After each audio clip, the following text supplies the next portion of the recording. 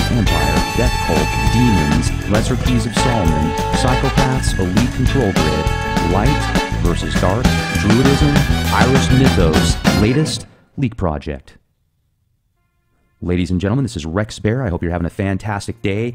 We have Thomas Sheridan with us, and we dive deep into the black magic control grid that has laced virtually every network of society. Social media, the entertainment industry, sports, Hollywood, music.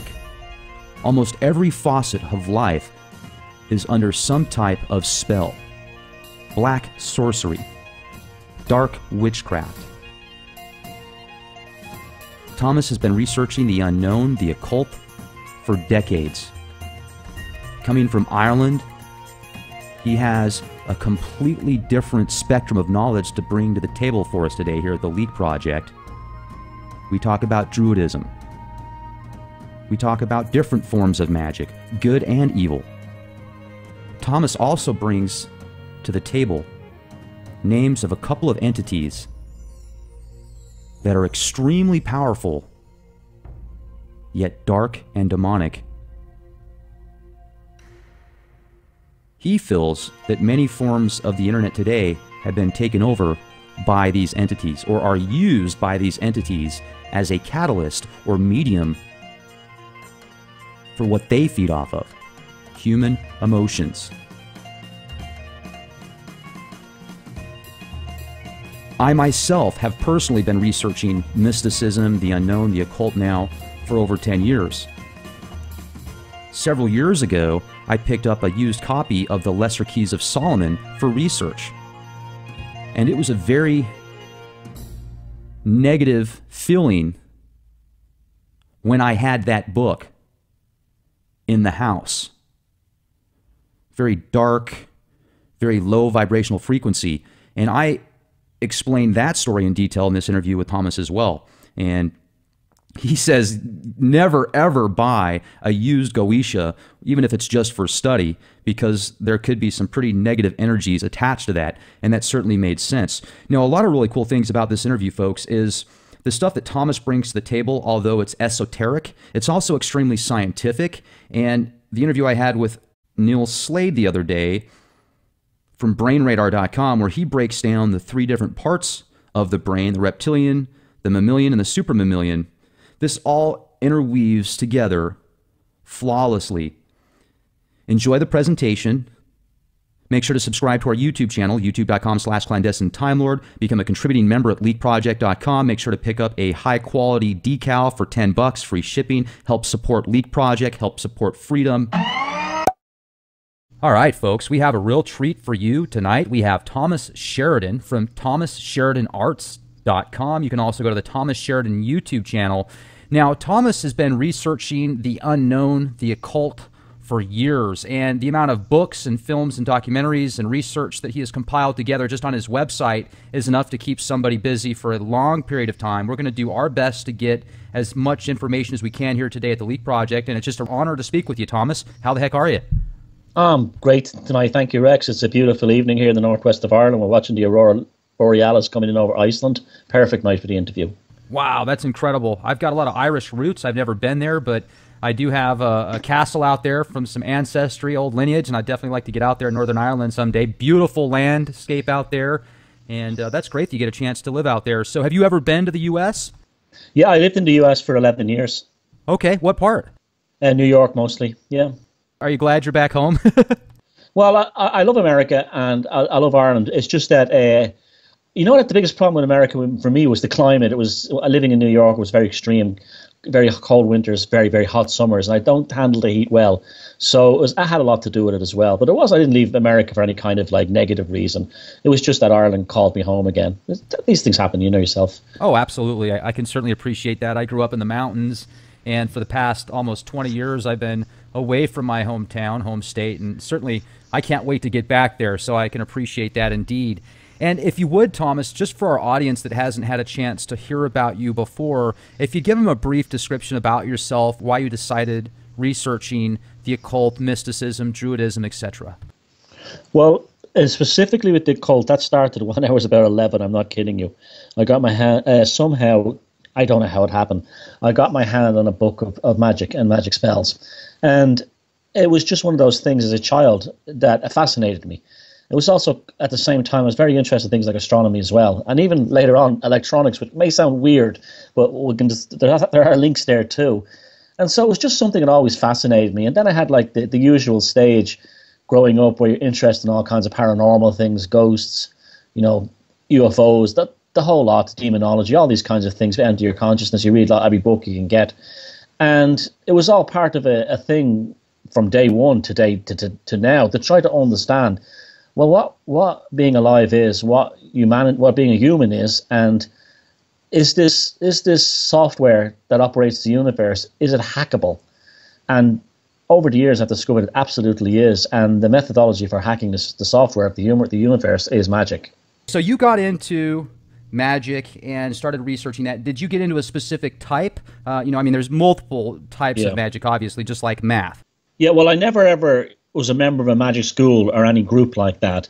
But most of the magic you see, in the West, in magical texts, is generally based on Jewish kind of magic, the Kabbalah and that kind of thing, the Lesser Key of Solomon and the Goetia. These are very much sort of rooted in kind of either Middle Eastern Semitic texts, and so that would be basically my first introduction, was learning about things like the Kabbalistic tree and that kind of thing. And to be honest with you, it never really hit me because I think, well, mainly because it was Middle Eastern, ultimately, and it was, although it is a proven methodology of working magic, it had aspects about it that, coming from the Middle East doesn't necessarily fit into a Northern European, body, if you know what I mean, or mind, sure, consciousness. So then the idea would be to look at magic in almost like a holistic sense, not so much in terms of, shall we say, practicing a specific school, although I would recommend that to people if they wanted to go down that route, but rather trying to find applicable, shall we say, ideas within your own culture. And this became a very long and almost arduous learning process. And eventually it was true, ironically, the work of, Carl Jung's work on synchronicity and his own versions of approaching the unconscious in books like Man and His Symbols, coupled with the American mythologist Joseph Campbell, that combining the two, I started to understand that magic was relevant to all cultures from very early on, but at the very basic level, there are kind of general, shall we say, tropes, memes, or methods that are common everywhere. And this led me eventually to looking at the idea of who the Druids were and what was their conceptual ideas of magical process about, which is my new book. My new book, The Druid Code, is essentially dealing with. But there's various things. There's basically the idea of the sacred space, the magic circle. This seems to go back to a phenomenally ancient part of antiquity. In fact, in France, they've recently discovered basically Neanderthal men or people were building inside caves using stalagmites, magic circles. They found them laid out. So there was this idea of creating the safe space or the magical space within the enclosed magical area, almost like shall we say, an aspect of reality that's not in this reality. It allows you to step out of this reality in order to focus your will, and that's what magic is at the end of the day. No matter, you can take all the theory and methodology and all the rule books and everything out. At the end of the day, it's about the absolute concentration of will towards an objective. In its basic sense, magic is taking something in the mind that didn't exist and bringing it into material reality. That could be something as like writing a book, painting a picture, building a chair if you're a carpenter. It didn't exist in the real world. You made it manifest, all the way up to ritual magic. And the ultimate thing is they all follow the same general rules. So, for instance, if you want to achieve a magical result, say you want your boss to give you a raise at work, you will go into the same processes of doing that, writing it out on a paper in the form of a sigil, as you would a carpenter who designs a chair and then brings that chair into reality. But when magic really became alive for me is when it became less, shall we say, esoteric and more reality based. When I say reality, I mean in like real world terms. When I studied electronic engineering in college, I was always a mad electronics. Now I'm talking about analog pre-digital electronics here. And it soon became apparent to me that the manipulation of electrons through, say, an electronic circuitry by creating, say, a schematic of, say, the circuit and building it was exactly the same process. And then magic stopped being an almost mystical thing for me and becoming a very practical thing.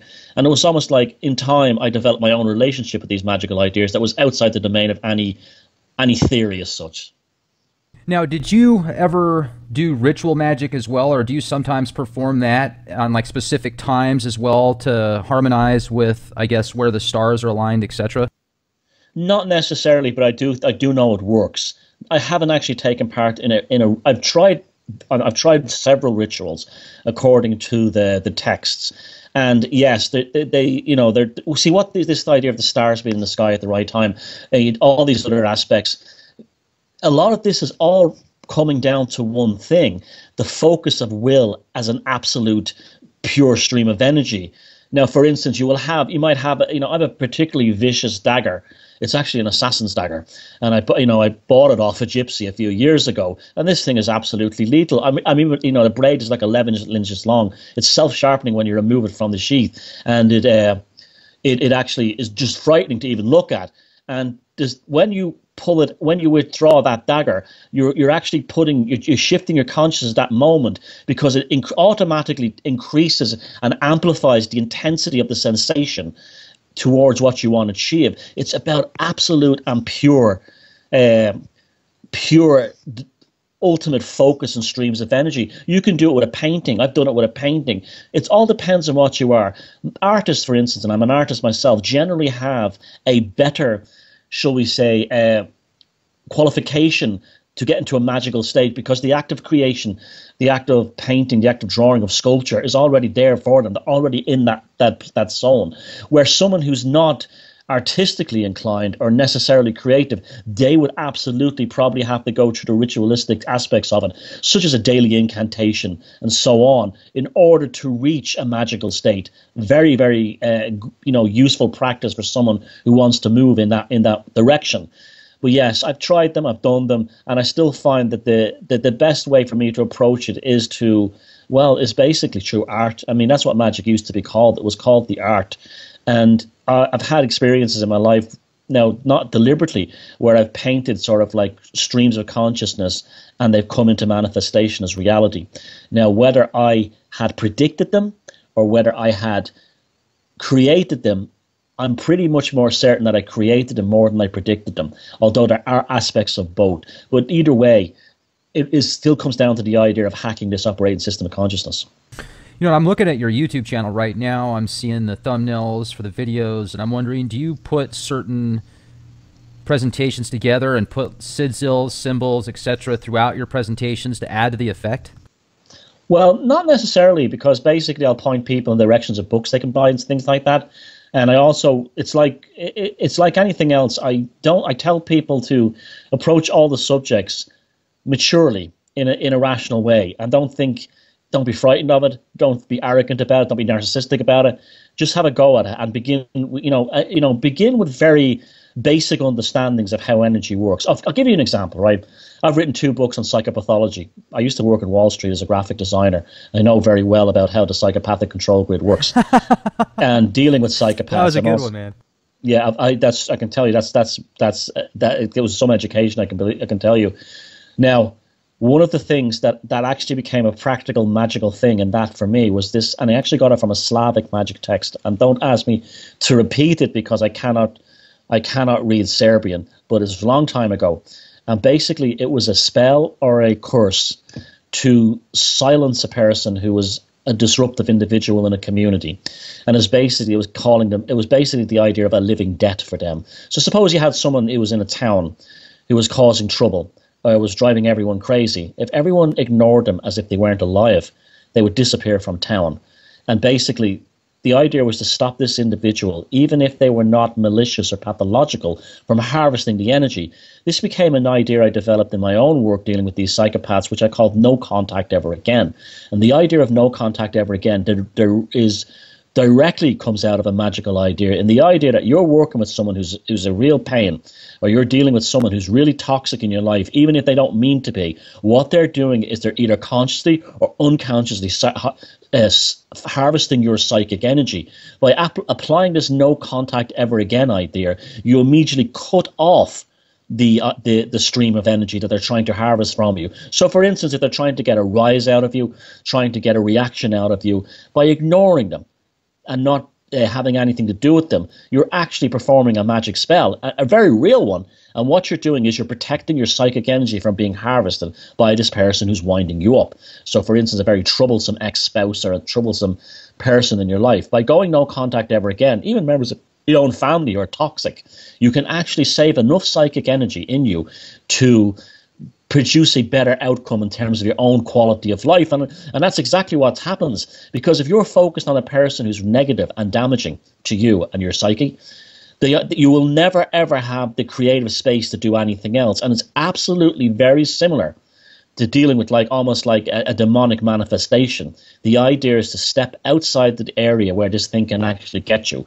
And this is all about the energy. We're caught in this planet. Like the Gnostics made a lot of sense when they said this planet was basically a giant prison of sorts, created by this hyper demon called the Demiurge. And that's basically a lot of truth to that. Now, whether that's literally true, and the Gnostics tests can be taken as truth, but that's a lot of truth to that. There really is. And it's almost like a hard learning process here.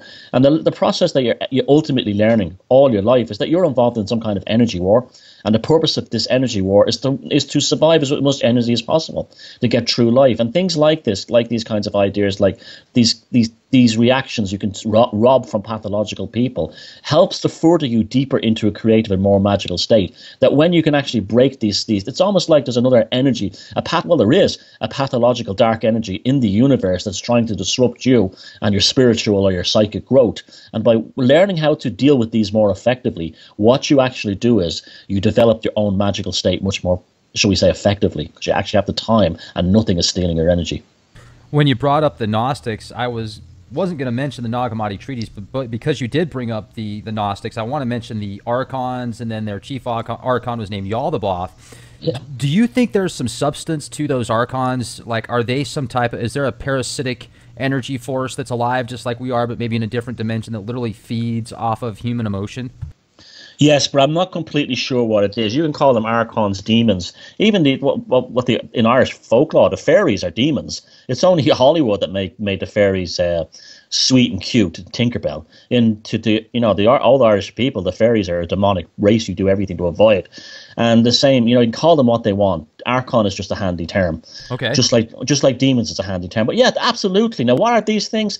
Well, I actually go back and forth. I can actually identify two demons that I know that are absolutely real and for sure. That's the Babylonian entity Pazuzu. That was the one made famous in the Exorcist movie. That was the demon that allegedly possessed Linda Blair in that film. Very well done, I might add. The other one would be Choronzon 333, which is basically a Middle Eastern deity that I actually believe has manifested on the internet as a kind of a pathological force as we approach this kind of singularity on the internet, where the internet is becoming close to sentient from all the emotional and intellectual energies and all kinds of psychic energy poured into it, that I believe that I mean this is like something that I've studied quite extensively, and these things are capable of lie. I mean, this is the whole thing. They will lie. I often look at Facebook, and I look through the Facebook accounts, sometimes the fake ones, and I do really wonder if this is some kind of entity and not just like some people say it's a CIA account, or it's some kind of corporate account, or it's some kind of prostitution account. But when you start to look at going into these accounts and communicating with them, you achieve nothing from them. There's no payoff for you. It's almost like these are like autonomous complexes within the electromagnetic spectrum. But there's you can call them archons, you can call them anything you want, but yes, there is some other energetic conscious force that we are in, dealing with, and this, whether by naming them, which they say you should never do, but you bring them into reality. Now, a classic example of that would be Crowley and Aiwass, his own kind of entity he brought forward. Well, as really as was his wife Rose brought forward in Egypt when they visited the museum there. There's also, and he also invoked Choronzon 333 in the desert with Victor Newberg, in probably one of the most astounding acts of magic ritual ever. And with these, whether we bring these things into reality or not, they do exist. Absolutely, they do exist. I've absolutely no doubt about it. And they are deceivers of humanity. Why they do that? Well, I think there's a lot of truth in the idea that they harvest energy from us. But they also could be just another race. I mean, in the Irish folklore tradition, there's no doubt about that the fairies, as such, they're another race. They're another form of person. Well, not a human, but they do exist. They are another race, and so, but they're not just. They're not, for some reasons or other, they're not visible to us all the time. And yeah, so absolutely, I do agree. There's something there behind the veil. It's certainly incredible too, because I have notice things take place that the synchronicities there, I go, man, there's just no way that is just your typical, event that happens out of chaos. It seems like there's things that orchestrate behind the scenes oftentimes, whether it's my higher self, whether it's, past ancestors that have gone to the other side, or spirit guides or whatever. I've definitely noticed stuff like that, especially when I dive really deep into certain subjects. Now, Choronzon 333, I have actually heard about. Could you describe in detail?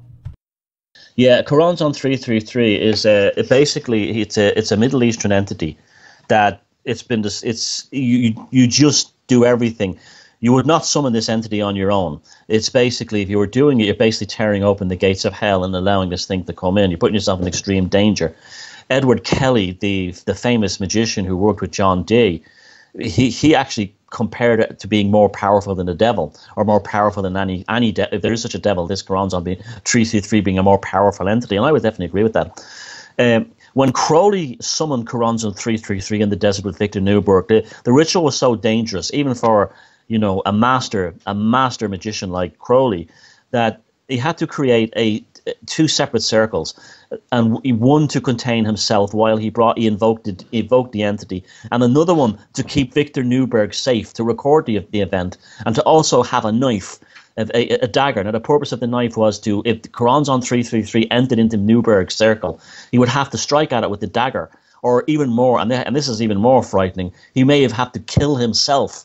Imagine that, a magical ritual where you might have to kill yourself, so the entity you don't actually become a kind of your soul isn't stolen to become some kind of worm in its viscera.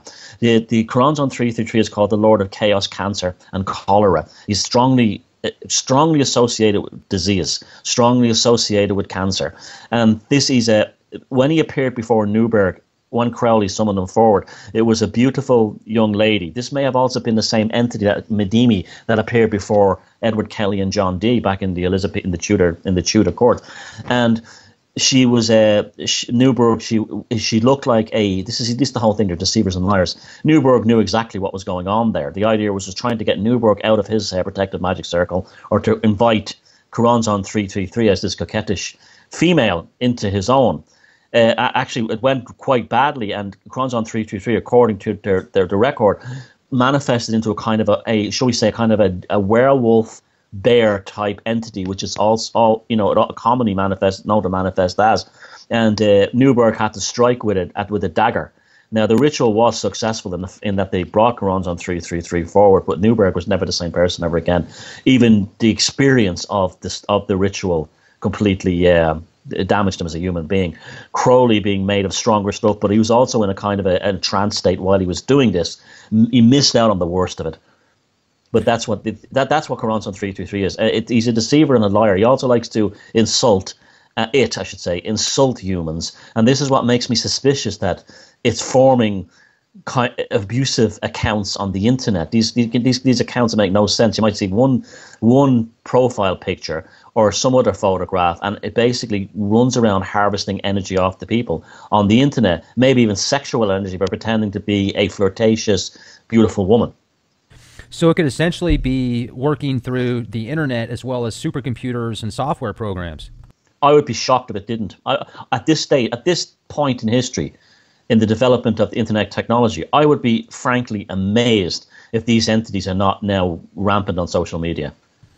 What you're saying right now really correlates to an interview I had with somebody that's really good with gematria. His name's Zachary Hubbard, and whether you agree with him or disagree with him, he certainly knows his stuff about how numbers and letters. And the conversation we had was essentially, if you look at a lot of the stuff that's portrayed in the media, at least out here in the U.S., I don't know what it's like in Ireland, but they'll have certain news events take place, and they'll say 33 people died, 33 people in an accident, 33 people got this. You know, they'll use specific numbers a lot of times, and he equates that to essentially the powers that be throwing certain things in our faces. And I look at it more also on top of that, maybe as harnessing certain energies by creating these numbers and what people think towards that, but maybe there's a supercomputer out there that they can calculate these algorithms to get the most effect.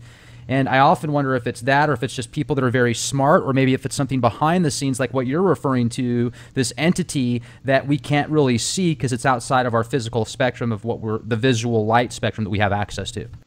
I think it's all those things. I actually think it's all those things. It's a combination of all of them. The 33 thing, that's an interesting one. Well, that's very heavily associated with Freemasonry, particularly the Scottish Rite Freemasonry.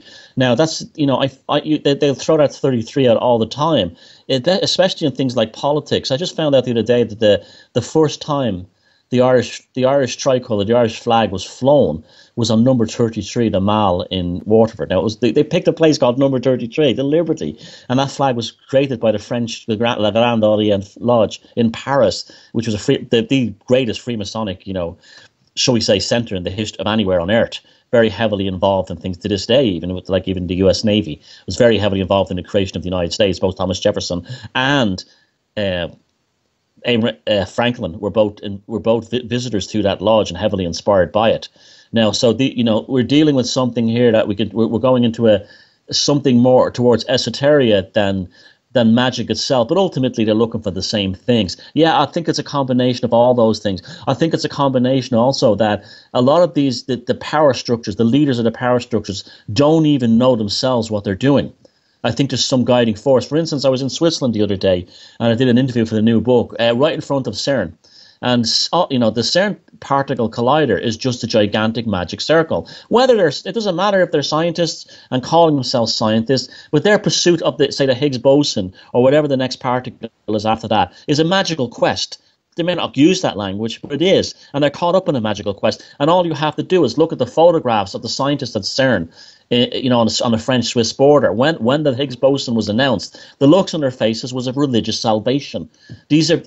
No matter how atheistic or how rational or reasoned a person likes to think they are, we're still driven by magical impulses. Absolutely. And have you studied into Druidism extensively also? Yeah, I've just written a whole book on Druidism. The reason for that is I spent since I was 11, I've been nearly 40 years studying the megalithic structures of Ireland. Now, where in Ireland is in terms of megaliths, we're just loaded with them. We're just loaded with them. Even as the county that I live here in County Sligo, is a tiny county on the northwest of Ireland. There's 5,000 megaliths. Just put that in perspective. 5,000 standing stones, the stone circles. There's things called barrows and cairns, and all these other kinds of ancient Neolithic structures. Now, in Ireland, we were very, very fortunate that we were never invaded by the Romans, not by Imperial Rome. So we didn't have a destruction of the Druids that took place in Gaul and England and in Britain. And Druidism remained a potent force in Ireland even long after Christianity arrived. And as late as the Renaissance, we're talking 1600s, there were still Druids very powerful in Irish society, although they changed their name by then because they were not allowed to practice religion, because Christianity was the prevailing religion by that point. But they were still tolerated, and in every other way they existed in society as a very real thing, not as a mysterious thing. And coupled with the fact that Ireland has a phenomenal mythological record, probably unique in Europe, in terms of the antiquity of it. It's as complex as the Norse legends, but it actually goes back further. And within that, you have endless mentions of Druids. You have endless mentions of Druids and their craft right up into the Christian period. You know, when St. Patrick first came to Ireland, he was literally involved in a kind of a weird espionage war with the Druids who had basically taken over Christianity in Ireland and were running it for their own benefit before he even arrived, because this is how crafty they were, and this is how brilliant they were. Now, the Druids were not this kind of distant mystical thing. In Ireland, they were a part of everyday life, just like the Brahmins are in India. They were very central to life, and their magic was specifically geared towards things like transcendental states brought about not through using psychedelics, though they may have, but generally through things like dreaming. They would go into dream states. Another thing they would do would be that they would the bardic aspects of magic, the idea of creating a story or a satire that would destroy even a whole kingdom. One of the early ancient mythological races of Ireland, the Tuatha De Danann, the children of the goddess Danu, their destruction began when the Milesian Gael druid Amergin stood in Ireland and issued forth a satire, a poem that basically was a magic spell issuing the end of their reign in Ireland and the rise of the Milesian Gaels, who were the Gaelic people eventually took over Ireland. And their magic was bardic. It was very much bardic. It was very much based on the idea of the spoken and the spoken word. And that's reflected in Ireland to this day with all the poets and, you know, the great writers and so on that we've produced. Directly comes from that. So this is again to illustrate that magic isn't necessarily the kind of, you know, what you have got in the Golden Dawn or Crowley's Thelema, but also magic can be invoked in that sense through things like what they call the art. And in the case of the Druids, very much bardic magic. And was there any connection with, if you look at the Tree of Life, I think that's more Jewish mysticism based on the Kabbalah, but is there any connections with Druidism? Did they ever use any of those chakra systems or analogies? No, it doesn't seem to be. If anything, the Irish Druids were very similar to the Vedas. It was almost like a system similar to what you might have had in India, the ancient Indian ideas, very heavily rooted in things like a basic sense of a soul that reincarnates through not only different people, but different animals. So eventually the idea is to achieve all the complexity of life on this planet. So, that's how you would reach a kind of a god state. Now, the idea of the trees were extremely central to the Druids. They practiced their rituals inside groves in the woods. Some trees were very looked upon with tremendous power. The oak, for instance, represented a druid. In fact, the word druid comes from the Irish word for drua, which is oak. And the oak was symbolic for lots of reasons. It had the deepest roots of any tree. That represents, you know, its tenacity. It can withstand any storm. It also has an ability through the amount of tannin in it to actually withstand vast amounts of fungus, and the only kind of parasite that can exist on it would be the mistletoe. And the mistletoe was also central to the Druidic idea as well, very much so. And so, whereas in the Jewish mysticism idea of the Tree of Life and the Kabbalah, it's more of a consciousness understanding of the process, where the Druids actually applied a literal sense to it. And this is reflected not only in the Irish Druids, but also the Yggdrasil tree in the Nordic and, you know, those kinds of things. The Saxons had very similar ideas as well. The idea of the tree being central to human spirituality it's key. But the tree represents the leader, the actual practitioner, the druid, the rabbi, the Sather in the Norse tradition. The tree represents the actual adept. Now, also, if you were to date back as far as you could, the Druid teachings, would they go as far as some of these monolithic structures that you found out there and the anomalies in Ireland? And if so, how far back is that? There was a belief that they would, like the English antiquarian William Stukeley back in the 1600s, who was the first person to do justice to the megalithic structures of Europe after the end of Puritanism, and they were no longer deemed to be like devils this and devils that. And he actually theorized that they were temples of the Druids, and a lot of that had to do with miscalculations relating to the precession of the equinox. But he was a brilliant man otherwise, and he that was his theory that the Druids were there. I believe the Druids were at places like Stonehenge and Newgrange in Ireland and all the other, shall we say, sacred sites, Avora in Portugal, Karnak in Brittany and France, Callanish up in Scotland. And yes, I believe that, but I think they adopted these places. They were already there. Druidism would appear to have arrived out of a kind of an earlier proto-shamanic magical tradition. We don't have an awful lot of evidence for that.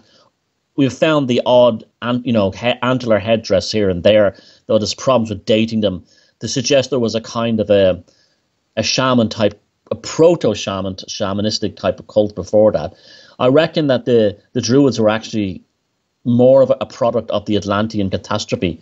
I firmly believe that Atlantis did exist, and the Druids were probably a result of basically Western Europe being destroyed and a new kind of priest class who were almost like offering almost a analytical healing process arose out of that.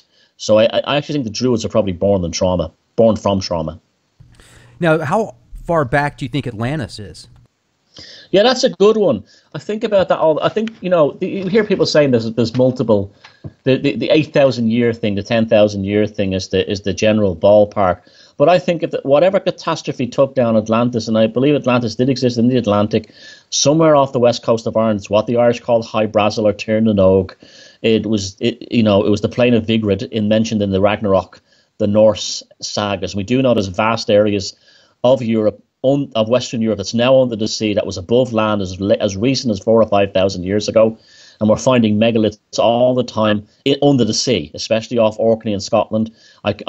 I found one here in this part of Ireland under the bay that had been officially listed as destroyed. It hadn't. It was just under the sea, a bit out into a bay, and been silted over. And this is when a standing stone found under the sea, like quite deep down off the coast of Sicily, with carvings on it. So the sudden sea rise. I think it was a multiple thing, and I also think the disaster. Let's say it was a comet or a large asteroid that caused the initial destruction of Atlantis, came back as a recurring event that lasted probably for thousands of years and then decreased in intensity as like whatever the fragments were. Eventually all either crashed onto Earth and other planets or ended up in the sun, where they no longer became a threat. This was in the Irish mythology. There's all kinds of references to beings that fall from the sky. Lulan Fada, one of the highest gods in Ireland of the Irish mythology, he's described as being a blazing god of light with a long trailing arm behind him. I mean, that's a comet as clear as anything.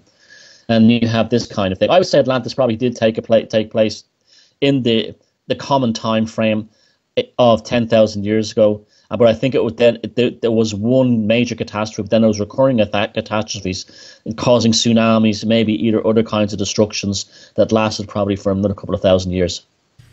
Now, could we get into some details on Irish mythology when you talk about the ancient gods and how they come from the heavens or from space? I'd love to get into details with that. I'm sure many of our listeners here at the Leak Project don't have this kind of knowledge because most of us are here in the United States. No, it's funny, though. We do have some very astute listeners in Ireland, though, and I do want to give a shout-out to one in particular, Brittany. Hey, Brittany, I'm sure you're going to be listening to this. She's been with Leak Project for a long time. She lives in Ireland, so, heck, man, she might be your neighbor. Yeah. Well, basically, Ireland doesn't have a hard and fast creation myth, not Irish mythology. There is reference to some entity called the Matha, which sounds very similar to kind of the Hindu ideas of a being that was torn to pieces. But that one is still open. Ireland is really a story of invasions. When they call them invasions, they're really mentioning races that came out of other parts of the world or arrived on the island, and they're specifically mentioned. Now, the most significant of them all in terms of this story is a group that arrived called the Tuatha Dé Danann. Now, the Tuatha Dé Danann were alleged to arrive in Ireland from 4 destroyed cities to the northwest beyond the sea. And that puts that right in the area of the Porcupine Bank, which is probably if you look at the Nordic route thing as well, probably the location of what Plato called Atlantis, or they would have never called it that. The Irish call it High Brazil. They came to Ireland on a cloud. Now, this has been interpreted as a spaceship. I don't buy the ET thing. I don't buy the alien visitation thing. I think if we're dealing with any kinds of things like that, they're already on this planet. But they came on a cloud. So this suggests some kind of ability to get to Ireland. They also brought with them 4 treasures. This shows up constantly again in European mythology, right through. And they brought these what the most important thing of all, they brought with them the magic and the sciences. They were considered tremendous craftspeople that could do things. Like there was one particular king of Tara called Nuada who lost his arm in a battle, and a druid, and this is in the Irish mythological record, built him a bionic arm of silver that's just like his regular arm, a machine arm. There's these kinds of stories. There's an entity called Balor of the Evil Eye who battles them, and Balor's eye is supposed to emit a ray that's so powerful that it kills anyone that looks on it. In fact, one day his eye, or we should say, was accidentally uncovered on the island where he lived in Ireland, and the ray flew out the back and killed half the life on the Western Isles of Scotland. This is sounding like some kind of incredible energy device, and in fact, Cyclops from X-Men. Well, maybe, well, actually, the archetypes keep coming back over and over again, even in pop culture. They always keep coming back. Makes sense. Yeah, and so he was slain by this Lugh of the Long Arm in a battle not far from here called the Second Battle of Mytura. He fell forward and burned a hole in the ground with his eye called Loch Ness, and it made a lake that eventually filled up and became the lake called Loch Nassul, which means the lake of the eye. And this lake is really bizarre. Every so often it just empties. Now, I have had a friend who's a diver who went down into the hole inside it and brought out for me stones that are actually burnt and mold. They look like they've been subject to tremendous heat. Either it was an allegory for a meteor hitting a meteor crater or something hitting it, but at the bottom of that loch are stones that are fused together from tremendous heat. So, again, it's like Joseph Campbell said, mythologies doesn't mean that they're false stories. It means they're the truest stories of all.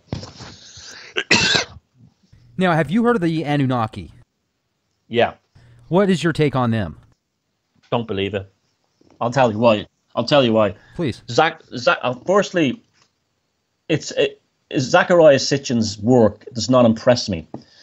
For the simple reason, let's ask ourselves why this stuff is popular. Because of the Bible, right? This is the problem. So we have this mention of the Bible of the sons of men mating with these giants or whatever, and Zachariah Sitchin comes out with this thing. He's the only one who can read this cruciform script. Very few people can read it. And he basically comes out what sounds like a science fiction story, and everyone takes it as literal fact until somebody came along and said, no, he interpreted it all wrong. And yet that's completely ignored. If you look at the other interpretation of these cruciform scripts, they actually make a lot more sense. Again, they're allegory. People have to understand that an allegory is not literally a description of things as they happened. It's a way of almost psychologically dealing with it. Now, I have absolutely... Now, I know your show is very big into this stuff, and this won't impress a lot of people, but I've seen absolutely zero proof that there's ever been any kind of alien intervention with human beings. And I think a lot of that is born out of this kind of Christian idea of original sin, that there's something fundamentally wrong with humans, and we were tampered with, or we were affected some way. And I think a lot of that stuff that Sitchin put out there regarding the Anunnaki, if you look at it from the other interpretations from other scholars of Sumerian and cruciform script, you can see that he just basically just took it and wrote a great story around it. There's so many different possibilities, and one of the things I appreciate about the Leak Project is, we talk to people on a wide spectrum of topics, whether they have the same opinion or not. I don't want to get everybody on the show that has the same opinion on things. That would, that I don't really understand where the evolution would be in that. So I can definitely see what you're saying, and I can see what other people are saying. I think that there was some other people that have done translations with the Old Testament in Hebrew, like Mauro Bellino. He was a Vatican translator, and he was with the Vatican for many years, and he basically correlated a lot of the stuff that Zachariah Sitchin had said. Now, whether or not that... but here's where I wonder sometimes about the possibilities. Humankind, have we been like this for 1 million years, 1 billion years? Have we been tampered with by our own people? Yes. We know that for sure. Look at the stuff today, and people are trying to mess with their own genetics. So maybe at one point in time there was a human race that was just so far evolved from the other guys, and due to chaos and catastrophes or whatever, over a long period of time, they came out of the ashes and claimed to be gods or from another planet or something as well. And then people could say, yeah, I could definitely, okay, I will believe you. But I don't know what to believe. I'm certainly agnostic, and I appreciate what you're saying. I can definitely see that. And I don't know, man. It's certainly mind-boggling. Now, if you look at the possibilities of Atlantis, how it was supposed to be so far advanced at that point in time, then I would think, okay, then how come we are so much more suppressed now, and our knowledge is like an idiocracy type lifestyle versus what it was then? That doesn't make sense to me either. Yeah, And you're right about looking at it holistically from all angles, because once you get fixed into one thing, it's dogma. And dogma is the root of this issue here. You have to remember that the Bible is just basically a bunch of Semitic fairy tales. That's basically what it comes down to. It's only that we've been told that it's important. It's really not an important text in its own right. It's just that we in the West, through the domination of Christianity, as a result of the Roman Empire, have had this thing shoved down our throat. If you go to the Vedas, the Mahabharata, the Bhagavad Gita, you get a whole different version of reality in terms of a spiritual identity. And this is the problem here. And a lot of the disease that we have in the West, the absolute malignancy that haunts our souls, is the initial story in Genesis, that we had the fall, that we were rejected, we were thrown out of paradise by this psychopathic god, the Demiurge, whatever you want to call this thing. This beast, this hyper demon of the Old Testament that calls itself God. You actually look at the Bible, particularly the Jehovah's Witness Bibles, it actually tells you right there and then that this thing Jehovah is not the same thing that created the heavens and earth. It just jumps in at one point in Genesis, right before the creation of man, and begins to lie, torture, bully, and destroy him. Now, a lot of this comes from these ideas of the slave species of God. I have looked at enough, megaliths and these sites around Europe, and I am astounded by the technological achievements of ancient people. Now, you all know about we've all heard about Baalbek and the giant columns and stuff like that. Yeah, that's not just one place. In Brittany and France, there's something called the Broken Menhir of El Gras. This was a stone that was carved by people 5,000 years ago, was moved 19 kilometers and stood upright, 80 feet tall, a single piece of stone. And it was dressed and carved, and it remained in situ until it was knocked down by an earthquake about 400 or 500 years ago, they reckon. How did they do that? We can't do that today. Now, then people will say, oh, they had alien technology. But this is the thing that really bothers me, is that Adam usually says that human beings are stupid. You know, we're back to the whole original sin thing again. Human beings couldn't have built the pyramids or Stonehenge or Newgrange or anything like that without alien help. What a self-hating mentality that is. You know what I'm saying? Just because we can't do it now, instead of looking back, you see, because of things like Darwinism, we've been told that our ancient ancestors were primates, nearly primates and monkeys, Neanderthals, Chroma. These are all like basically, proto-humanoids. And yet they achieved incredible technological achievements. Again, it all comes out of this idea that we're somehow defective as a species. And we are defective as a species, but that happened with the rise of these kind of Judeo-Christianity cults coming out of the Middle East and telling us we were garbage. Our ancestors didn't have that. They were not punished by this entity called Jehovah, who punished them for nothing, and then told them they were born in hell for all eternity, and then told they had to be saved. They were already saved. They didn't need anyone to actually save them. They didn't have this curse that the Christian world has put upon Western people. They were free in that sense. So therefore, they were beyond these limitations that were imposed upon the consciousness. They were not under this black magic of being told that they were inferior and they couldn't do these things, because they just did them. And how did they did them? Well, that's the great mystery. My belief is there's lots of variables involved in this. For instance, gravity could have been quite different back then, and therefore that would have allowed people to actually move these things. Secondly, there may have been much more oxygen available on the planet, and again, with more oxygen, more stamina, the brain works better, you come up with ideas and you have more strength to do things. You need less manpower and less resources. These are variables that never get brought into this equation, and yet someone is so quick to come along, oh, the aliens helped them do it. Well, that's like saying humans are worthless. That's basically what that's saying. And I find it, I'm not kidding you, Rex, I find it extremely offensive when I hear people say that humans couldn't do these things, because humans did do them. Stonehenge, the pyramids, and all these other things, they weren't built by aliens. They were built by our ancestors. And one of the reasons I wrote the book, The Druid Code, was to try and get this back. Instead of seeing our ancestors some defective monkey that needed to be fixed by aliens, it's time to honor our ancestors' achievements, because I tell you something, that's the only way we'll ever learn to become that great again. Well, and just think if just a few technologies that could be extremely powerful, whether it be with being able to use magnets or sounds, if you could use specific sounds, because even if you look at everything breaks down to a certain vibrational frequency, which has a specific sound to it. So, if there was a few technologies where you could move things and sculpt things with sound, magnets, gravity, etc., then that could answer a whole bunch of questions on these anomalies that people say can't be explained unless it's alien technology. And I do see a lot of that, and I find it unfortunate because our opportunities and abilities as a human being is so precious. And there's so much more that we can do with it. We often suppress ourselves by giving power over to other people. Now, when I look at certain things like Big Pharma and what they put in a lot of medicines and vaccines and what's in the food supply, the water, and just everything out there seems to be poisoned in some way, shape, or form to keep people suppressed. And I wonder, why? Is there just a few individuals that are so scared about us waking up and taking back what was originally ours that they want to keep us suppressed as best as they can because we're there in this reptilian mindset? Or are there these demons or devils or all of the above? But I certainly want to find out what it is that's feeding off of this dark ecstasy. It's okay. We have this psychopathic control grid at the head of banking, government, big pharma, the lot, the works. Okay, even to anyone who had only been arrived in this planet for 5 minutes ago, that become apparent very quickly. The whole purpose of keeping us this way is so they can stay in power. Excuse me. That's really what it's about. It's the emperor's new clothes thing. If we were to actually realize and to point out that, Bill Gates. Here's Bill Gates, right? Here's quite an insane individual who's building seed banks up in the North Pole, who has wants to get involved in the education system, wants to fix humanity. When I see Bill Gates, I see someone who is just not a full human being himself. There's some serious.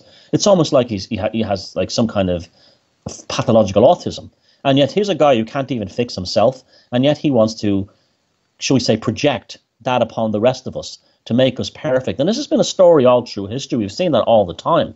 There's a certain element of dysfunctional aristocrats. Today they're done by money, but in the past these dysfunctional. Look at the British royal family.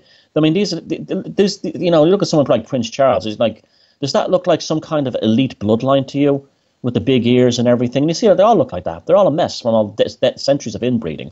But yet again, they're all obsessed with like controlling us and getting us all into as being kind of robots, units in a machine, because they're driven by, like you said, the reptilian complex in their brain, and they're extremely fearful. And this is black magic. When people want to know what black magic is, that's what black magic is. Controlling someone else against their will. That's what it is. Now, sometimes you might have to do that to survive, but to do it on a global scale the way they do, it's born out of fear and nothing else. And it's not that they know we're divine creatures or anything like that. They don't think like that. It's purely like a prison guard. That's really what they're like. They're a prison guard. A prison guard maintains his delusions of being better than the prisoner simply because of the prisoners are behind bars and he's got a uniform. Other than that, they're still human beings at the end of the day. That's the same thing with them. They have to maintain this illusion within us. Now, yeah, this is what's feeding that energy. Where is it going somewhere? That's an enormous question, and I think there's definitely something to it. Whether the energy is going into these demonic forces or these kind of like forces outside this reality, that's one question. But the real thing, I'll get right back to the beginning when I said no contact ever again, is to keep us rattled and anxiety ridden, so we never actually live to our full potential. We're too busy trying to survive inside the artificial system that they have created for us. This is where I would also tell people about the idea that there's going to be a great awakening, and that's all going to end one day, because that's another distraction. Because rather than you taking control of your own life, you're waiting for some kind of event to happen. This is what cults do. It's like a carrot at the end of the stick, right? Exactly. This is what cults do. They tell you, one day the space brothers are going to come and save us. One day the comet clusters are going to come, and we're all going to move into the fifth dimension. Remember the 2012 nonsense there a few years ago? We're going to have a second planet and all this crap that they put out there. This is all part of the witchcraft, the dark witchcraft, the dark magi. Is it telling you just hold? Yeah, things are messed up. Don't worry, but there's going to be a great awakening, and the human race is going to get all 100 monkeys, human resonance, and so you don't have to do anything. No, if anyone listening to this tonight wants to defeat the system, immediately give up on the idea of a great awakening and start awakening yourself. Because if it's ever going to happen, it's going to happen from individual to individual, and you have to do that by taking control of your own life. And what you're basically doing is building your own magic circle here, your own magic circle of protection. That way, you can live in the system, inside the matrix, but you're not a slave to it. Your consciousness is outside it. It's like that movie, The Shawshank Redemption, where he said, like, even though he was in prison, his mind was already free. It's the same kind of idea. That's the solution. Not waiting for some guru to tell you that it's got one day we're all going to get off our knees and we'll rise together as like the 100 monk. That's all nonsense. That's all part of the distraction. That's no difference in like giving you sports on TV all the time and X Factor, or waiting for some kind of liberation from above. Salvation always starts from within as an individual process. Well, you know, I've also realized they keep not only people in that opportunity of thinking, oh, you know, we're going to be saved. There's going to be this galactic wave of light, and we're all of a sudden going to know everything, and we're going to be able to take over anything that suppresses us. It seems like the media, the powers that be, are really good keeping people in this fear factor mode, thinking that, okay, tomorrow could be Planet X is going to arrive. The next day after that, the stock market collapse. The day after that, the internet could be shut down. The day after that, all nuclear reactors could go into meltdown. And I myself worry about those things sometimes, but do I give it so much energy as to where I'm going to push it over the edge to where that's going to happen? I sure hope not. I keep myself aware of it and hope for the best and prepare for the worst. There has to be that balance there. There's a term in clinical psychology called gaslighting. And this is what psychopaths do to their victims. They play mind games on them. And they put them in a false reality where they don't even trust their own opinions anymore. And they're being gaslighted constantly, to the point where many people don't know if up or down. And we see like gaslighting specifically with this horrific cultural Marxism and political correctness that's formed upon people, where they're afraid to make a comment in some case someone finds it offensive. They're afraid to have normal interactions with members of the opposite sex or other races or religion for fear of being, causing some kind of transgression, some kind of crime, some kinds of hate crime by being completely innocent. This is terrifying stuff. And this is something we must immediately cast off. This is pure emperors has no new clothes thing. And this is a wickedness that must be cast off. But Rex, let's bring it back to where this all comes from. It comes from that Middle Eastern death cult called Christianity. Do what you're told and you'll be saved. Play the game in the system and you'll get a pension. Don't offend anybody with an honest opinion and you'll be safe. You might end up killing yourself on SSRIs or blowing your brains out one day after your life has fallen apart for the 50th time, but don't do anything. There'll be a reward. There'll be a payoff. I mean, this is why I consider Christianity to have been the greatest catastrophe that ever affected the West. Now, I'm not saying there's anything wrong with these three religions of Christianity, Islam, Judaism, the Abrahamic religions, but maybe they only work in the Middle East. They don't seem to work in the West. I mean, I come from a country that was torn in two by religion, or the same bloody religion as well. And again, this is all, and they're not even our religions. They were brought here from the Middle East, for God's sake. And this is the thing you see time and time again. If you start looking at so many of the things that caused the misery of this world, they come back to the same monotheistic Abrahamic infection from the Middle East that's been put into people's minds. And that's, salvation, reward, punishment, original sin. They can all be, distillated down to those same original ideas. These are curses that have been put upon us. I'm not saying there isn't good things in that stuff. Of course there is. But that if we were to sit back and actually examine our lives, like even things like there's going to be a stock market collapse. What's that? Divine punishment. There's going to be Ebola virus. Divine punishment. And the mainstream media pushes this stuff out. But the alternative media, which should be the one that questions it, loves the doom. Oh, God, do they love the doom. And they run right into it. They can't wait for World War III. They can't wait to be wiped out by this, that, and the other. And instead of the alt media turning around saying, what is this crap? Why are they pushing this like end of the world stuff on us? This spell, this dark magi spell. They completely get fired up and start believing it. And why? Because of Christianity. Well, you certainly brought up a good point at the end there about how a lot of alternative sites out there will just feed off of the fear, and there are some good ones out there. I certainly think that here at the Leak Project, we do our best to keep it as neutral as possible so people can make up their own decision and not push any one agenda. Like, for example, there was a podcast I did a few weeks ago where there was an article that resurfaced essentially saying that a chemtrail plane was shot down over China on its way to spread some genetically modified swine flu virus in Ukraine. And it was supposedly Mossad that shut it down. And the person that sent me this article, I was like, you know what, this sounds to me like a PSYOP campaign. So I did some research and found out that exact same article had been reposted several times over several years. Yeah. And, I mean, that's what happens. You get a lot of these people out there that think they're doing the right thing, yet they're just feeding into this system of this lower vibrational frequency.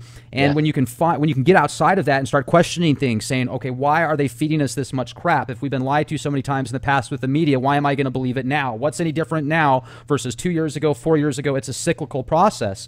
And I love how you're bringing up this this magic, essentially this dark sorcery that's being played, because that's what it is. Whether people believe it or not, they don't have to believe it when the people that are doing it do believe it. So it's really what it comes down to. You can believe it or not. It doesn't matter, to the point of if they do and you're a part of the system, if you're a part of that ritual, like turning on a TV show or watching a movie. If you feed into that system, well, you're a part of the ritual, in my opinion. Well, let me give you an example of that, and I'm delighted to hear that you're actually practicing these kinds of what should be proper journalism. Check your source. Rule number one. That's never changed, but there's not enough of that in the alternative media, sadly. It is also the clickbait thing goes on as well, and that's I'm delighted to hear you say that. That's refreshing. I'll give you an example of this kind of thing in real time. At the moment, and Facebook I have found to be a phenomenal resource source for basically studying behavior. And probably I'm doing what Zuckerberg and the rest of them did created it for, but I'm actually using their own magic, their own sorcery back at them. And it's allowed me to understand things. Now, yesterday was a very strange day. There was, I found the weather was very intense. There was these bizarre dark clouds rushing in from the Atlantic. Rushing in from the other side, from the east.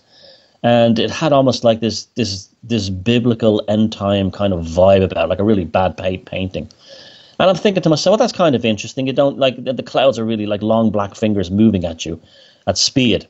And then I went online, and someone had asked me about doing a podcast on the demon Pazuzu. Now, the Pazuzu comes as the wind, and it comes from the east. It comes from the east. And so I thought, that's kind of interesting. And then all over my Facebook page, there's two things suddenly started happening. I've got 5,000 friends on Facebook, and I follow quite a lot. I just use it as a good kind of data mining thing, just to see how trends are developing. And immediately I saw what I can only describe as the demonic infection taking place on the Facebook newsfeed. The first thing that happened was people were posting pictures of the demon Pazuzu statue. I don't know why they were mentioning the movie The Exorcist. They were just showing up for some reason. And then, for no apparent reason, Facebook was flooded with horrific images of children from the Middle East killed in the conflicts there with their brains hanging out. There was all posts about animal torture. And immediately I could see what was happening. This sort of like this Pazuzu archetype energy force had swept over literally maybe my consciousness in terms of how I was perceiving it, but also through like the people on the internet. And I mean, on my Facebook yesterday was the 29th. Today's the 29th. It's the 30th now, but the 29th to the 28th of September 2016. I tell people to go back and look at your Facebook news feed that day and your social media. It was flooded with people posting non-stop images of horrific acts of violence against people and animals. And that's an example of this energy, this dark magi, this dark force, in maybe accidental collusion, who knows, with these demonic archetypes, filling our world with horrors, filling our world with, as you said, the low vibrational, I always thought it was a very good term that, this low vibrational energy to actually smash us down and to psychically feed off us, to the point where I stopped looking at the Facebook wall, just turned the computer right off. I went no contact with it right then. And this is something, when you develop into a kind of a magical worldview, you start to see how the dark magi function. In fact, I have a friend in England, and he woke up only a couple of years ago, and he went through the initial woke-up stage. First, he believed that all the stuff that's put out there by the big names in alt media. Then, like, he starts to develop a more kind of prosaic and, shall we say, filtered view of it. Very healthy. He got into the kind of new agey kind of end of it. Went off on that. He's a nice guy. I like him a lot, and I just watched him kind of evolve.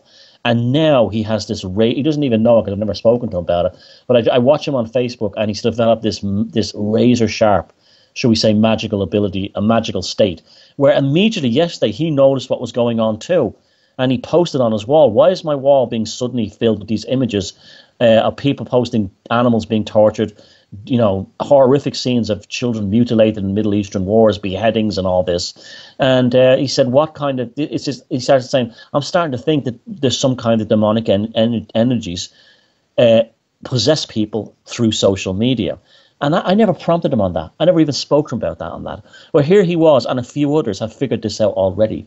And that to me is, people think the Great Awakening is waking up to that we're going to all be wonderful. And when you wake up, I mean, this is very much a Jungian thing, that you've got to awaken the shadow too, because the dark side is what allows you to see the right side, because the deeper the shadow, the brighter the light. So when you do see like the base things like this, you take the approach that like it's happening because it's been triggered by something very powerful. It's just like when you do, I'm sure, Rex, it's happened to you, when you've gone into these things, you've noticed some very bad things may happen in your life.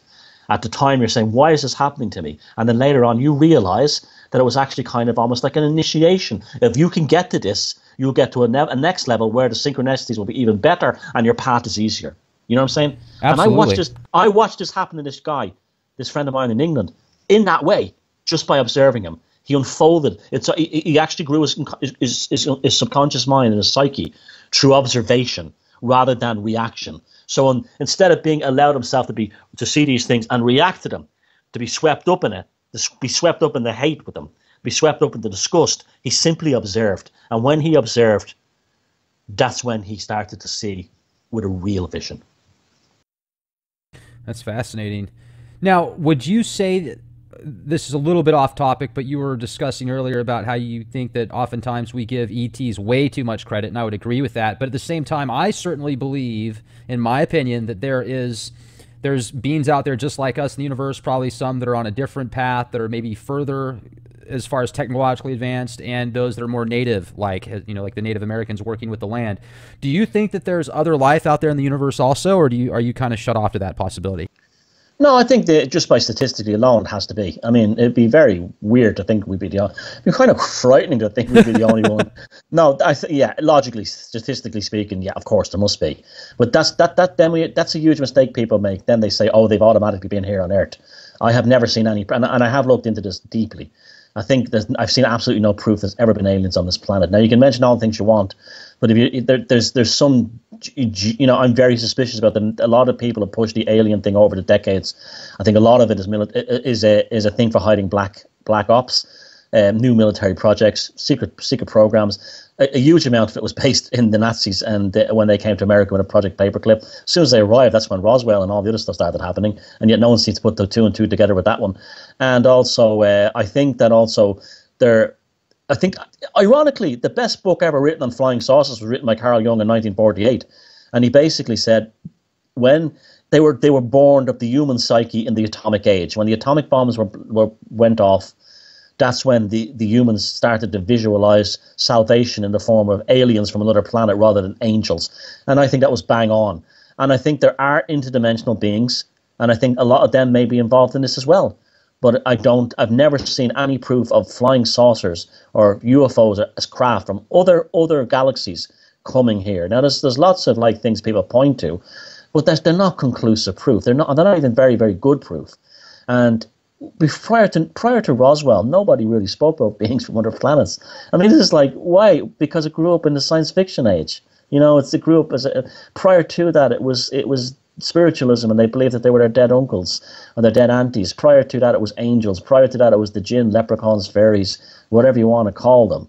I find that those much more human beings will always put the modern idea on that. Before the aliens, there was a belief that they were travelers from the past coming in time machines. This was a common belief. These things have only been created. I'll give you an example. The whole idea of reptilians, that only exists because David Icke saw the VTV show back in the 1980s. If that show was never on, he wouldn't come with that theory. It's purely related to pop culture. The reptilian agenda, too, that's another fascinating theory. And you see some of those old statues that are thousands of years old of these giant reptilian beings, and maybe they came up with that just from their own psyche. Some people speculate they're from the inner earth. The first one you said is bang on. There's not just reptilian beings. There's half humans, half bulls, half fish, half people, half bird, half people. How come they're all genetic engineering back in the day? Well, they're aspects of the human psyche. Like the Minotaur represents the crushing of rages within inside people. Serpents represent wisdom, cunning, stealth. things like these are aspects of human psyche that were represented in allegorical art. If you the problem with a lot of these researchers who talk about these, they haven't studied art and symbolism well enough. They think they have, but they haven't. They're not literal interpretations. They're manifestations of the psyche presented in a kind of an anamorphic or zoomorphic form. Yes, there's those images of half reptilian, half human beings, but there's also birdmen, fishmen, bullmen, horsemen, centaurs, minotaurs. How come they're all? We never talk about them. It's simply because the reptilian thing. Now, I will say this: the reptilian thing of the brain and the reptilian cortex. That doesn't necessarily mean there's a reptilian inside us. What there is there's a part of our brain that's basically has been given the term reptilian brain because it deals with the lowest aspects of our existence: flight or fight, survival, procuring food, and reproduction. And yeah, so our ancient ancestors knew we had these aspects inside us, and that's why they created that art. Now, also, go ahead. No, I'm just going to symbolize that. Now, while we're talking about the different aspects of the mind and different archetypes, etc., I'd really like to jump into the Lesser Keys of Solomon and the Sigil magic within that book. I used to have a 1913 copy of the Lesser Keys of Solomon, and I'm telling you, I'm glad I got rid of it because I picked it up on eBay. The day that I got it, the entire house just felt different. It felt like this very dense, kind of like just, real dark. Yeah. And I kept it for a few weeks, and I finally said, look, man, I got to get this thing out of the house. So I just gave it away, and I noticed immediately when I got rid of it that there was a different feeling in the house, and the person that was living with me at the time didn't even know that I got the book. And after I got rid of it, the same day, she goes, it just feels different, doesn't it? Doesn't it feel lighter in here? And I said, yeah, it does. What's your thoughts on that? Yeah, you did a very wise thing. Never, ever buy secondhand magic books. And never ever buy the Lesser Key of Solomon under Goetia, ever. This is a book that's purely concerned with demonology and the summoning of entities. It has no other function. So if you bought an old copy of that, that was owned by someone who actually did these rituals, the energetic resonance would be left within those pages, within the actual thing. You could have that with, you could have that with any kind of religious book, but with that one specifically, you're going to get if it was actually used, and the fact that you said that it had that energy is indicative that it was used in serious rituals, big time.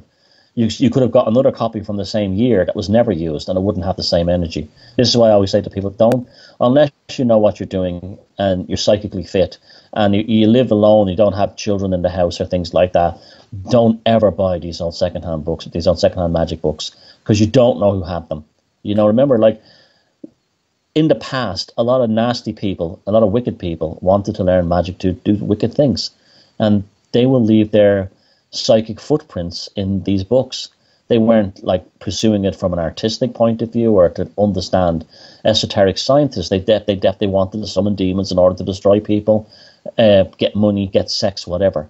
So you did it. I've heard that story many times. You're not the first person. Now, what would you do for some, or say to people that have gone through that experience and say maybe they're a little bit nervous about still having some type of resonance from that energy, a way to cleanse it and get rid of it completely? Well, if you know someone who is actually a practicing magician, give it to them, because they'll be okay with it. Someone who has a long history of it, it won't affect them. Don't give it to someone you don't like. If you can sell it, there's nothing wrong with that. There's no harm, especially if it's a valuable book. I heard one story of someone who actually, wait to hear this one, put it in, like those styrofoam freezer things you take on a camping trip that like keep beer and sodas cool. Yeah. You fill them full of ice. They put it in the middle of one of them and poured it full of concrete and buried it in a beach. Wow. Yeah. Entombed it for sure. Yeah. I mean, so it depends or whatever, but like, my first option would be to find someone who would want them, who would be actually, would be safe with them. I wouldn't have any problem selling them either. Because it's not, you wouldn't be doing any bad, but I certainly wouldn't give it to someone I liked. Right, of course. Or someone innocent, someone sort of like energetically innocent. Yeah, that's pretty interesting that something like that could hold on to that much energy for that amount of time. It certainly makes you wonder. And then when you go to some of these higher levels, and I hear stories of, Douglas Dietrich, he's a whistleblower. He talks about how Roswell is all this like satanic agenda essentially, and those little green men, or those aliens, what most people thought they were actually Japanese prisoners of war. And whether you want to believe that or the other story or none of the above, he brings it to the table in a sense. It's like you almost can't not believe him because he's just so passionate about it. And you can tell the way he talks about it. And if what you're saying and what he's saying is true, then it makes you question even more of the conspiracies out there and think to yourself, have we just been duped on everything? And are they just feeding off of our emotions at a grand scale? I mean, look at the media today, the sporting events that take place, how much energy is put out into some sporting events as well. It's just, it's incredible. Yeah, it's endless at the moment. Like, it's like, I can remember, like, growing up here, you'd have soccer or rugby, would be the sports people watch here, on a Saturday and a Sunday, right? That'd be it on the TV. Now it's on every night of the week. Every night of the week. It's just, this is a curfew. It's a passive curfew. To keep them indoors, to keep them from socializing, to keep them from meeting, to keep them from having, it's a way of keeping a curfew. Things like, and again, this is a dark sorcery aspect to it. These things like Pokemon Go, where people are like, grown adults are running around like clowns chasing these Pokemons with their mobile devices. That's a curfew. That's also a data gathering thing. But it also, they're laughing at people when they see them doing that. I laugh at them too. But that's literally what X Factor and all these things. People like Simon Cowell they're like almost like, you hear someone going on a horrible magician was like, he's a horrible man. Aleister Crowley was a horrible man because he did this and that. Well, Simon Cowell is worse. He keeps millions of people indoors watching mediocrity and sitting there playing judge, jury, of executioner of people's lives and dreams, and he's considered a great guy. This is the kind of nonsense that goes on. People have to start looking at the world in more mature terms instead of looking for the sports on every night. Why is the sports on every night? Well, they want to keep me indoors and they don't want me to socialize. It's as simple as that. Absolutely. And ever since I saw the film Braveheart, I just came overnight huge fan of William Wallace, and whether or not the media spinned him the right way or the wrong way, in that movie, certainly the archetype of William Wallace is incredible. And I told you, I've got lineage in Ireland and Scotland, and I don't know a whole lot about Ireland trying to break free from England, essentially, but I know that there was a real close vote last year, right? Could you tell us about that, and what was your thought on that whole event? Well, that was Scotland that were going for independence. Ireland is already independent, but most of Ireland is already independent. A small part of the north, so Northern Ireland, belongs to the UK, is part of the UK. That was Scotland that vote was. And some people say it was rigged. Just about every Scottish person I know right? voted yes. And yet they still went through as a no. Again, they played on people's fears. They said things to people in Scotland like, if you leave the Great Britain, your economy will fall. Like the usual crap they play with people's minds to make them afraid of change or anything like this. And then they polarized the debate. They almost, as they normally do, they said, it's only Catholics in Scotland who want independence. The Protestants are fine. So they tried to stoke up sectarian issues like they did in Northern Ireland back in the day.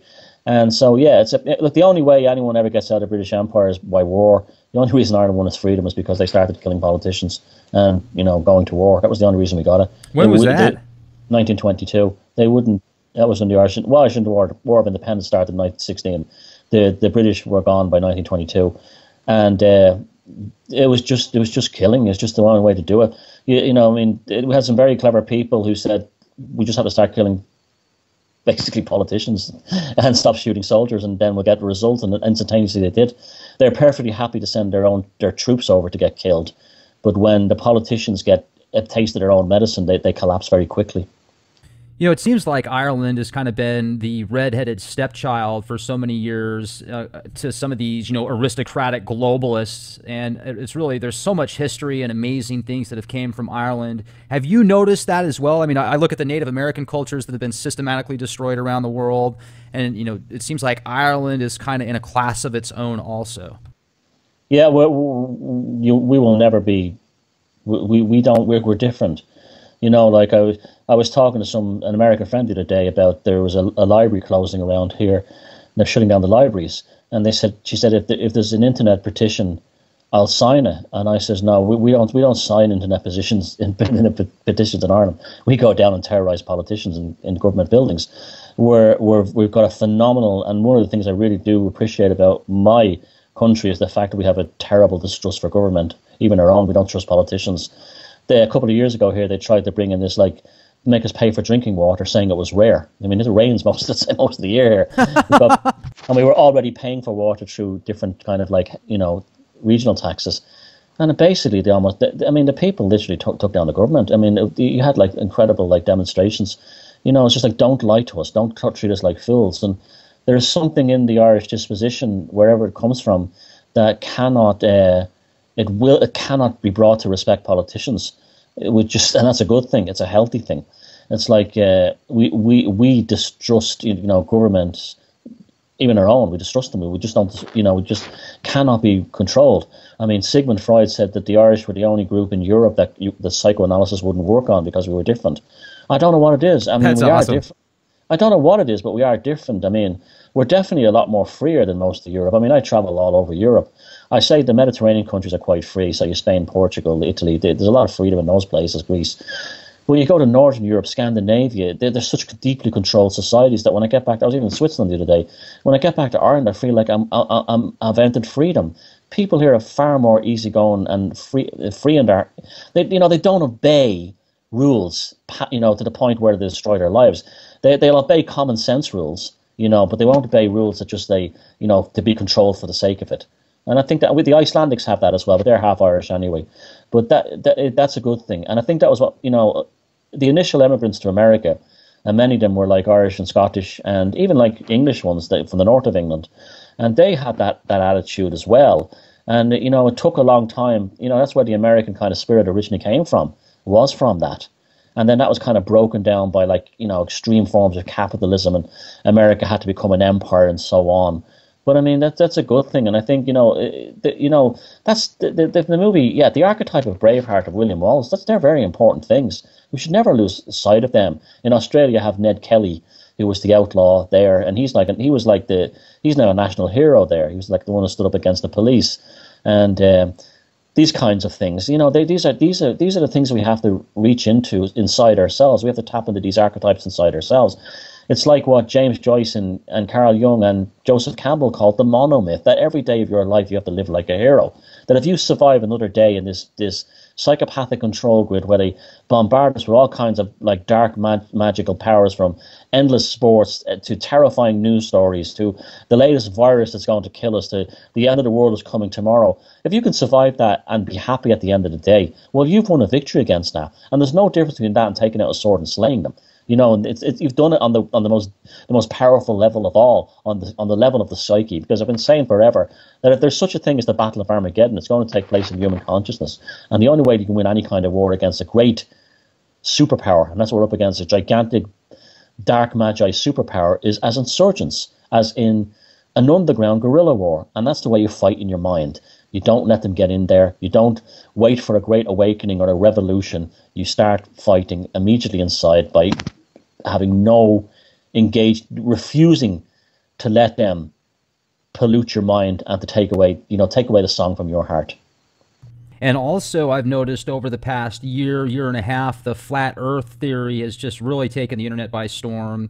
Personally, I've done enough information, research into this. I've even got a close family member that built vacuum tubes for John Glenn when he went around the world, and these vacuum tubes were actually used for a camera. I've seen the vacuum tubes. I've talked to him personally. I just interviewed him. He's almost 90 years old. He was around when Project Paperclip first started, and just the stories that he told. He owns patents on night vision technology, very brilliant man, and he would build these tubes from scratch, literally. And I get so many people in the comments section saying, Rex, why don't you do a show on the flat earth? Rex, come on, you do shows on everything else, but you won't do one on the flat earth. Why is that? And I think that would be causing more of a idiocracy type and feeding into this psyop. But that's just my opinion. Maybe if they can bring me some solid evidence. But when I got family members saying they built vacuum tubes and have seen the actual video footage of the earth being round, it's kind of hard to want to do a show on the flat earth. But you write about that extensively. The flat earth thing is a disgraceful psyop, and people should be ashamed of themselves for falling for that. Yeah, we know NASA has all kinds of corruptions. Yet we know the space race in the Cold War had all kinds of nonsense attached to it. But I mean, for God's sake, the Vikings knew the world was curved. When they sailed between Scotland and Iceland, they used to see for how far the mountains of the Faroe Islands were above the horizon to calculate the distance from them. They knew how far closer to them the mountains came up further off the horizon. Further away, they sunk down below the horizon. I mean, people have always known the Earth was round. It was never. It was never not round to most human beings. And this is the way this flat Earth thing happened overnight. It was almost like a product launch. The same with this new other. Have you heard about this new thing about the trees are all the mountains are all big trees that were cut down? I mean, and they show like flat top mountains like what you call that one in America, Devil's Tower. Right. So what? They had a chainsaw the size of a city. I mean, it's just ridiculous. And these things appear overnight from Russian sources. No one can verify who they are. They arrive almost as products that have just been launched, and they're absolutely being created by the intelligence service to make all forms of alternative knowledge and alternative research look nuts. And shame on any of you who have fallen for the flat Earth thing. You have no right to be calling yourself an open mind or anything, because it's clear as day.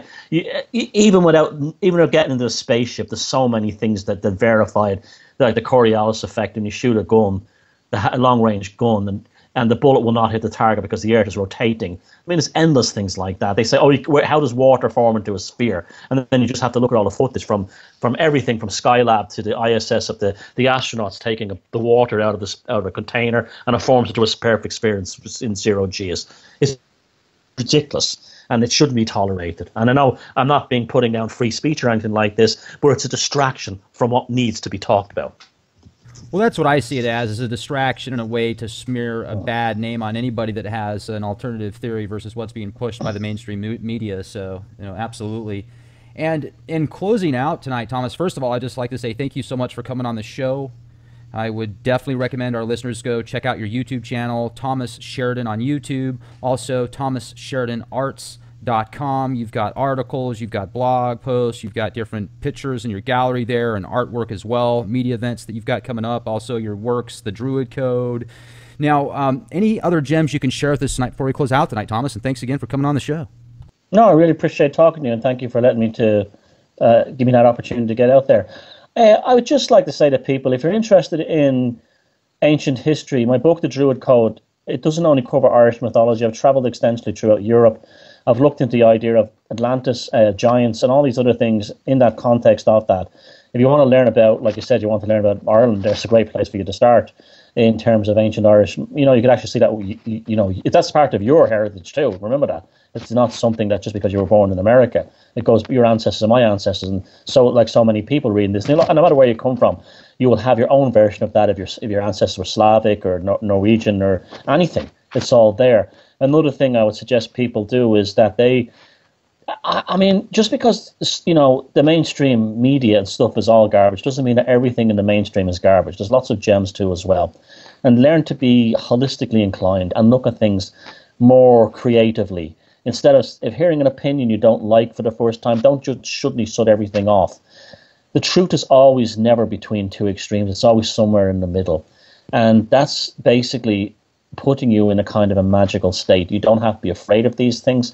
You don't have to be worried about them, but you have to be wary. It's almost like a native bush soul idea, even in a modern day. This sense of awareness of, like my friend I was telling you about in England, who noticed these kind of like psychic manifestations on the internet. That's almost like the modern version of the pathfinders or the trappers that the Native Americans had. We can do that still, and we still have those skills, and we can still outwit the psychopathic control grid by learning them. Well said. And also, I'd recommend our audience go to youtube.com/clandestine time lord. Subscribe, become a member. You'll get access to the latest podcasts, absolutely free. And make sure to become a contributing member at leakproject.com. We've got almost 300 full-feature podcasts. You'll get access to them either downloadable as well as streaming, ad-free. And also, Thomas, do you have anything else you're working at on the pipeline? Any new books or videos coming out here anytime soon? Well, I am working on a new book, and it's kind of a funny one. It's going to be a biography of a British eccentric, as he was called back in those days, who was basically coming up with a lot of... He was a forgotten figure called John Foster Forbes.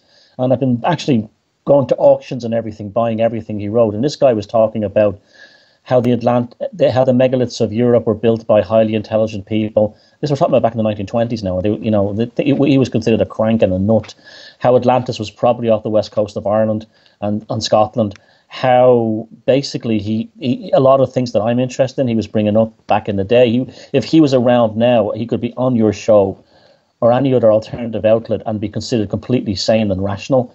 In fact, he wouldn't even be that out there, but yet in his day he was. And I want to give this man dignity, and I want to actually bring his life story out there to people to show that this guy wasn't a footnote in the history of cranks and eccentrics, that he was actually a visionary in his own way. So that's actually something I know it's a strange one, but that's actually, I've become kind of obsessed with this man. Oh, that's great. It'd be neat to read about that, especially because it was a while ago, and just bring new, fresh light to that. That's fantastic. All right, yeah, that's great. Well, hey, thanks again, Thomas. It's much appreciated, and hopefully I'll have an opportunity to speak with you again sometime. Okay, all the best, Rex, and thank you for being such a gracious host. You're very welcome.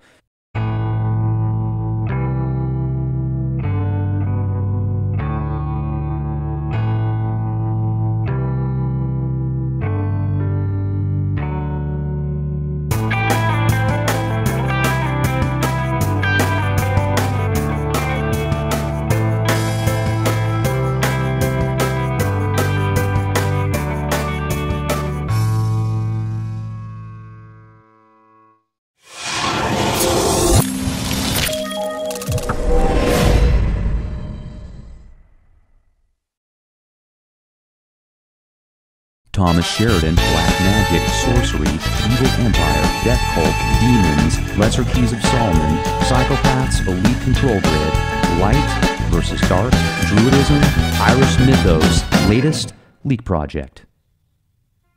Ladies and gentlemen, this is Rex Bear. I hope you're having a fantastic day. We have Thomas Sheridan with us, and we dive deep into the Black Magick control grid that has laced virtually every network of society. Social media, the entertainment industry, sports, Hollywood, music. Almost every faucet of life is under some type of spell. Black sorcery, dark witchcraft. Thomas has been researching the unknown, the occult, for decades. Coming from Ireland, he has a completely different spectrum of knowledge to bring to the table for us today here at the Leak Project. We talk about Druidism. We talk about different forms of magic, good and evil. Thomas also brings to the table names of a couple of entities that are extremely powerful, yet dark and demonic.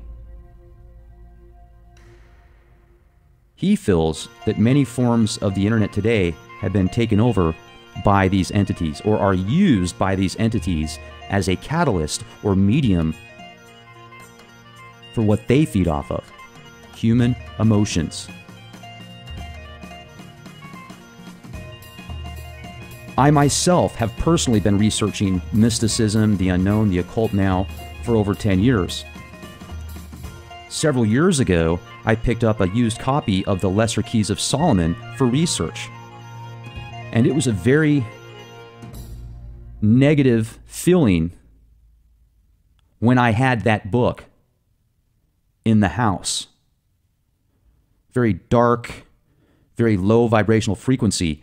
And I explained that story in detail in this interview with Thomas as well. And he says never ever buy a used Goetia, even if it's just for study, because there could be some pretty negative energies attached to that, and that certainly made sense. Now, a lot of really cool things about this interview, folks, is the stuff that Thomas brings to the table. Although it's esoteric, it's also extremely scientific. And the interview I had with Neil Slade the other day from BrainRadar.com, where he breaks down the 3 different parts of the brain: the reptilian, the mammalian, and the supermammalian. This all interweaves together flawlessly. Enjoy the presentation. Make sure to subscribe to our YouTube channel, youtube.com/clandestineTimeLord. Become a contributing member at leakproject.com. Make sure to pick up a high-quality decal for $10, free shipping. Help support Leak Project, help support freedom. All right, folks, we have a real treat for you tonight. We have Thomas Sheridan from ThomasSheridanArts.com. You can also go to the Thomas Sheridan YouTube channel. Now, Thomas has been researching the unknown, the occult, for years, and the amount of books and films and documentaries and research that he has compiled together just on his website is enough to keep somebody busy for a long period of time. We're going to do our best to get as much information as we can here today at the Leak Project, and it's just an honor to speak with you, Thomas. How the heck are you? Great tonight. Thank you, Rex. It's a beautiful evening here in the northwest of Ireland. We're watching the aurora Borealis coming in over Iceland. Perfect night for the interview. Wow, that's incredible. I've got a lot of Irish roots. I've never been there, but I do have a castle out there from some ancestry, old lineage, and I'd definitely like to get out there in Northern Ireland someday. Beautiful landscape out there, and that's great that you get a chance to live out there. So have you ever been to the U.S.? Yeah, I lived in the U.S. for 11 years. Okay, what part? New York mostly, yeah. Are you glad you're back home? Well, I love America and I love Ireland. It's just that, you know what the biggest problem with America for me was the climate. It was living in New York was very extreme, very cold winters, very, very hot summers, and I don't handle the heat well. So I had a lot to do with it as well. But I didn't leave America for any kind of like negative reason. It was just that Ireland called me home again. These things happen, you know yourself. Oh, absolutely. I can certainly appreciate that. I grew up in the mountains, and for the past almost 20 years, I've been away from my hometown, home state, and certainly I can't wait to get back there, so I can appreciate that indeed. And if you would, Thomas, just for our audience that hasn't had a chance to hear about you before, if you give them a brief description about yourself, why you decided researching the occult, mysticism, Druidism, etc. Well, specifically with the occult, that started when I was about 11. I'm not kidding you. I got my hand, somehow, I don't know how it happened, I got my hand on a book of magic and magic spells. And it was just one of those things as a child that fascinated me. It was also, at the same time, I was very interested in things like astronomy as well. And even later on, electronics, which may sound weird, but we can just, there are links there too. And so it was just something that always fascinated me. And then I had like the usual stage growing up where you're interested in all kinds of paranormal things, ghosts, you know, UFOs, the whole lot, demonology, all these kinds of things enter your consciousness. You read every book you can get. And it was all part of a thing from day one to now to try to understand, well, what being alive is, what being a human is, and is this software that operates the universe, is it hackable? And over the years, I've discovered it absolutely is. And the methodology for hacking the software of the universe is magic. So you got into magic and started researching that. Did you get into a specific type? There's multiple types of magic, obviously, just like math. Yeah, well, I never ever was a member of a magic school or any group like that. But most of the magic you see, you know, in the West, in magical text, is generally based on, you know, Jewish kind of magic, the Kabbalah and that kind of thing, the Lesser Key of Solomon and the Goetia. These are very much sort of rooted in kind of either Middle Eastern Semitic text. And so that would be basically my first introduction, was learning about things like the Kabbalistic tree and that kind of thing. And to be honest with you, it never really hit me because I think, well, mainly because it was Middle Eastern, you know, ultimately. And although it is a proven methodology of working magic, it had aspects about it that, you know, coming from the Middle East doesn't necessarily fit into a Northern European, you know, body, if you know what I mean, or mind, consciousness. So then the idea would be to look at magic in almost like a holistic sense, not so much in terms of, shall we say, practicing a specific school, although I would recommend that to people if they wanted to go down that route, but rather trying to find applicable, shall we say, ideas within your own culture. And this became a very long and almost arduous learning process. And eventually it was through, ironically, the work of, you know, Carl Jung's work on synchronicity and his own versions of approaching the unconscious in books like Man and His Symbols, coupled with the American mythologist Joseph Campbell, that combining the two, I started to understand that like magic was relevant to all cultures from very early on. But at a very basic level, there are kind of general, shall we say, tropes, memes, or methods that are common everywhere. And this led me eventually to looking into the idea of who the Druids were and what was their, conceptual ideas of magical process about, which is my new book. My new book, The Druid Code, is essentially dealing with.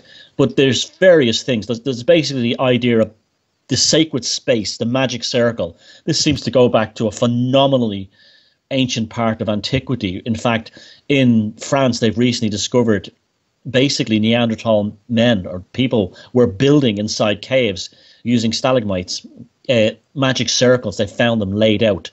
So there was this idea of creating the safe space or the magical space within the enclosed magical area, almost like a, shall we say, an aspect of reality that's not in this reality.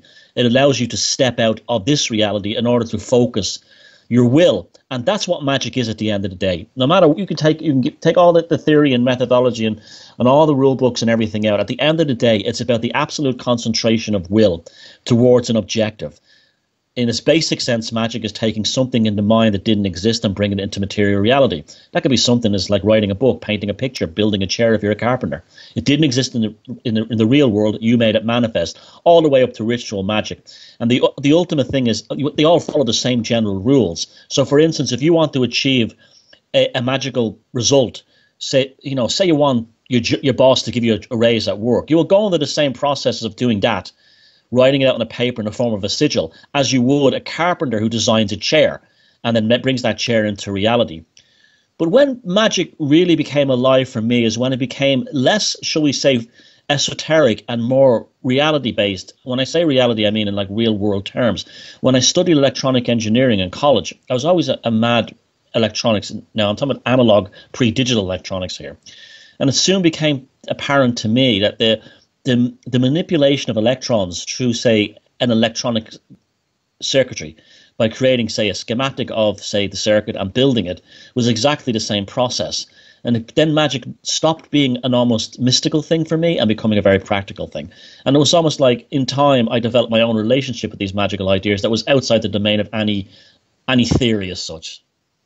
Now, did you ever do ritual magic as well, or do you sometimes perform that on like specific times as well to harmonize with, I guess, where the stars are aligned, etc.? Not necessarily, but I do know it works. I haven't actually taken part in a. I've tried several rituals according to the texts, and yes, they see what this idea of the stars being in the sky at the right time, all these other aspects. A lot of this is all coming down to one thing: the focus of will as an absolute pure stream of energy. Now, for instance, you might have I have a particularly vicious dagger. It's actually an assassin's dagger, and I bought it off a gypsy a few years ago, and this thing is absolutely lethal. I mean, the blade is like 11 inches long. It's self-sharpening when you remove it from the sheath, and it actually is just frightening to even look at. And when you withdraw that dagger, you're actually you're shifting your consciousness at that moment, because it automatically increases and amplifies the intensity of the sensation towards what you want to achieve. It's about absolute and pure ultimate focus and streams of energy. You can do it with a painting. I've done it with a painting. It all depends on what you are. Artists, for instance, and I'm an artist myself, generally have a better, shall we say, qualification to get into a magical state, because the act of creation, the act of painting, the act of drawing, of sculpture is already there for them. They're already in that zone. Where someone who's not artistically inclined or necessarily creative, they would absolutely probably have to go through the ritualistic aspects of it, such as a daily incantation and so on, in order to reach a magical state. Very, very useful practice for someone who wants to move in that direction. But yes, I've tried them, I've done them, and I still find that the best way for me to approach it is basically through art. I mean, that's what magic used to be called. It was called the art. And I've had experiences in my life, now not deliberately, where I've painted sort of like streams of consciousness and they've come into manifestation as reality. Now, whether I had predicted them or whether I had created them, I'm pretty much more certain that I created them more than I predicted them, although there are aspects of both. But either way, it still comes down to the idea of hacking this operating system of consciousness. I'm looking at your YouTube channel right now. I'm seeing the thumbnails for the videos, and I'm wondering, do you put certain presentations together and put sigils, symbols, etc. throughout your presentations to add to the effect? Well, not